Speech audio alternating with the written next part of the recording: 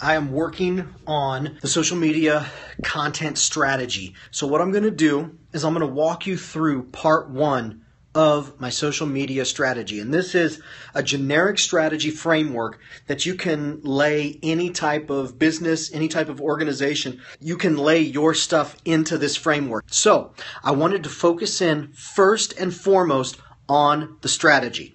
And I want you to see how I'm kind of thinking all of this social media stuff fits in with an overall strategy specifically for a church, okay? Here is the diagram that I came up with, all right? At the very center of everything you do is your mission. Why do we exist as an organization, okay? So the mission has to be central. And then around that you have four components. You have your content strategy, you have a social strategy, how you are represented on social. Right here, this could be more than just email, but I identified it as an email strategy.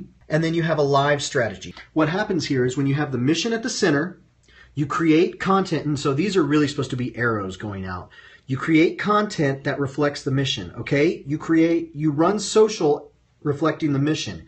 So that's really what you want to go after when it comes to anything that you do in communication or marketing. Everything comes back to the mission. So what you look at here is all of these things feed into one another. This is an overall framework that if you follow it, and that's really what a framework can do, is provide the guidelines so you are intentional with what you're doing. Content feeds into what you post on social. What you're doing on social, I believe, should, in a lot of ways, should get people to sign up for your email. Email is how you get people to show up live to things. You segment, and live is the crux of how you produce content. Here is where we get a little bit more micro. You've got social, and I have branched out social into 5 different sections. The first part of social is being strategic. The second part of social is being consistent.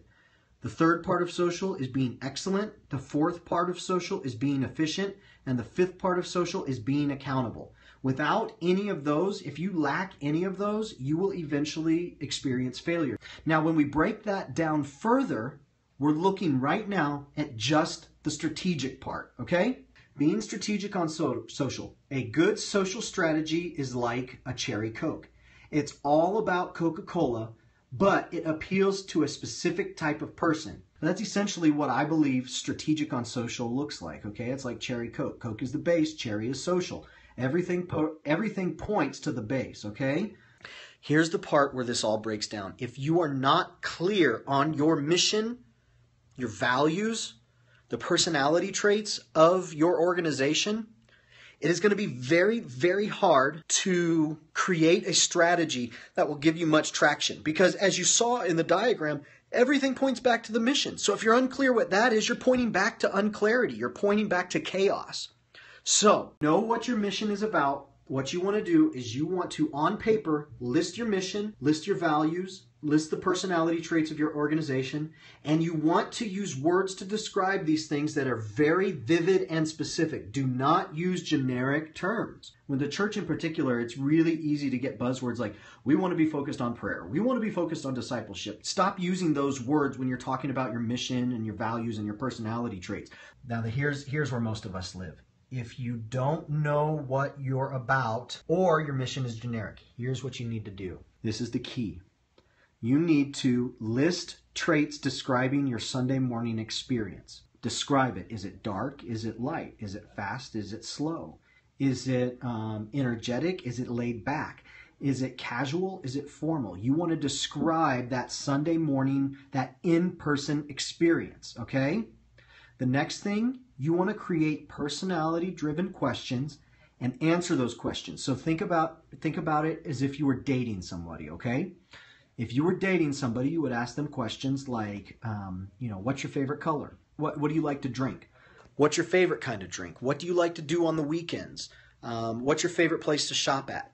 And you create these personality-driven questions and you answer them on behalf of your organization. It's probably safe to do it on your own and run it by a few other people to make sure that your perception of the organization is the same as their perception, so you get some feedback. But essentially, that's what we're doing. Now that we've looked at the overall mission wheel and we've broken it down into the social section with the 5 parts of a social strategy, we look at the strategic part in particular, We look at if you know what you're about and if you don't know what you're about. Here's the key to being strategic on social media. It has nothing to do with what platform you use, with what tools you use, with what time you post, how often you post. It doesn't have anything to do with, do I use a photo or do I use a link? Those are parts of what fits into that strategy, but it is not your strategy in and of itself.